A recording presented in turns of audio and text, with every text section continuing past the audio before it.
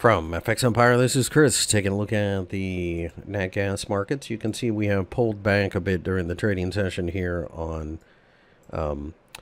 Wednesday, looking at 260 as potential support due to the gap. But really at this point, I think we'll probably still have more of a push higher.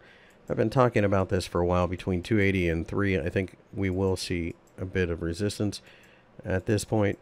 We could continue to sell into the springtime. That's essentially the setup I'm looking for right now. So not much to do in the short term.